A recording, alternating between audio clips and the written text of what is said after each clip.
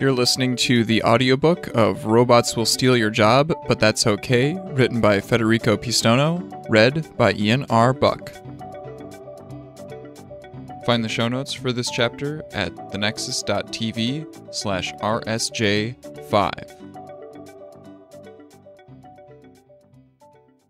Chapter 5. Intelligence. There's a great deal of confusion regarding the meaning of the word intelligence, mainly because nobody really knows what it is. There are attempts to define the word, but they fall short when confronted by logic and informed questions. The Oxford English Dictionary defines it as follows. Intelligence, the ability to acquire and apply knowledge and skills. Given this very broad definition, one can easily include animals, particularly great apes, into the category of intelligent beings. We can also include computer programs. Think of Google. It acquires knowledge, crawls web pages, and applies skills, returns search results based on the knowledge acquired. A hint of what it means to be intelligent could emerge from the very etymology of the word, as it comes from Latin intelligentia, or the act of choosing between.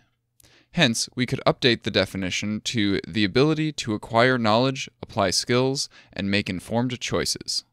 Most people, when using common sense, would not regard machines to be intelligent in any way. Sure, they can make choices based on deterministic algorithms or probabilistic events, but they do not understand anything. Machines do not understand what they are doing or why they are doing it. It sounds preposterous to use the very word understand when dealing with machines. It simply does not apply to them. Whatever they are doing, it is their thing, and we are different from them. This is the argument that is most prevalent among the general public, as well as within academic circles. There is a famous example called the Chinese room, reference 1, that illustrates this concept, but I think it is quite boring. I would like to propose a slightly different one, a personal story. A few years ago, I was walking through the corridors of my university when I encountered a friend of mine. He seemed quite euphoric, so I asked him what the fuss was all about. He was laughing like crazy and did not reply, which made me even more curious. After catching his breath, he said that the scores of the last test were out. See, a few days before, he completely forgot we had this test, and he took it without being prepared. He used to sleep in class too, so there was no chance of him getting some answers right using common sense. Well, I asked him. I had no freaking idea what was going on there. Then I noticed it was a multiple-choice test. I just put A, C, D, C over and over, top to bottom. I gave him a Picardian facepalm, reference 2. Then he cracked up again. Dude, I got 87%, second best in the class. What can we learn from this anecdote? The dubious hypothesis of divine intervention by the god of heavy metal aside, it is clear he did not understand anything that was on the test. But to the eyes of the professor, he was smart. In fact, he was the second smartest person in the whole class, at least as far as that subject was concerned. But just because one gets the answers right, it does not mean that they understand anything. It may be that they got lucky, or maybe they knew how to mechanically apply a set of rules to get the results. However, if you change the questions just slightly, they would fail miserably. Some people call this semantics, from the Greek semantica, neuter plural of semantikos, which is the study of meaning. But what exactly gives meaning? Can we quantify meaning objectively? I do not think we can. Things, situations, and phrases are all inert. They have no purpose, no intrinsic significance. It is us that gives them meaning. If you do not believe me, try this experiment. Take a 20-euro bill, or your equivalent, out of your wallet. It is just a piece of paper, a thin layer of cellulose with some ink imprinted on it.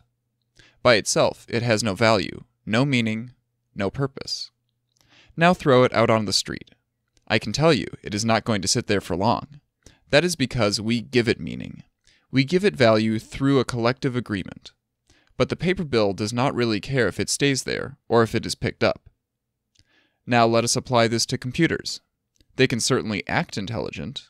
They can get the correct results, in some cases with much better performances than many humans, even with high-level skills such as language manipulation, puns, and musical compositions. More on this later in the next chapter. But how can we know if they really mean what they say, or if they understand any of it? I think the answer is that we do not know. And it could be that we cannot know, because the question does not even apply to them. Maybe intelligence is not an absolute property that exists independent from its environment, and it is us that ultimately see intelligence in others. Or, as Rodney Brooks put it, intelligence is in the eye of the observer. Reference 3. This is certainly a fascinating topic to dig into, and several excellent books have been written about it. Reference 4. But it has little relevance when talking about how machine intelligence has profoundly changed our culture, and how it will dramatically change our economy and our way of living. From a purely practical point of view, if all we need is to complete a task, it does not matter if the agent performing such a task was really intelligent, or if it really understood what was going on and why. All we care about are the result and the success rate. I realize we have not solved the conundrum of defining intelligence and proving if machines are in fact intelligent or not, but we have shifted our focus to a practical approach, which allows us to evaluate usefulness, not meaning. So bear with me as we dig into the field of artificial intelligence, or the ability of machines to perform intelligently.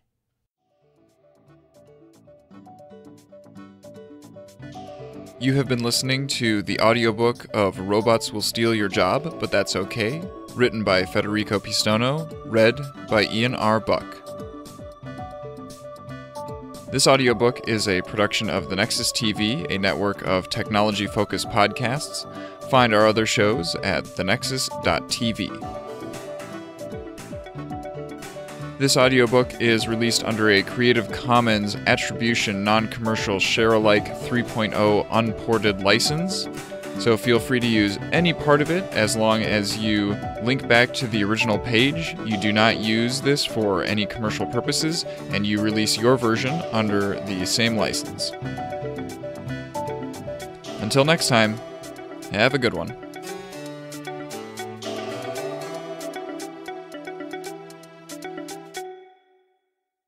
The Nexus TV. Podcasts from the Technological Convergence. We're presented with so many choices in our lives. How do we make sure we're making sound decisions? By getting a second opinion from an informed source, of course. Lucky for you, the hosts from across the Nexus use lots of hardware, software, and media, and analyze them on our show, Second Opinion. From reviewing the latest phones and laptops to pitting apps against each other, we've got you covered. Find us on our website, thenexus.tv, or by searching for Second Opinion reviews in your favorite podcast player.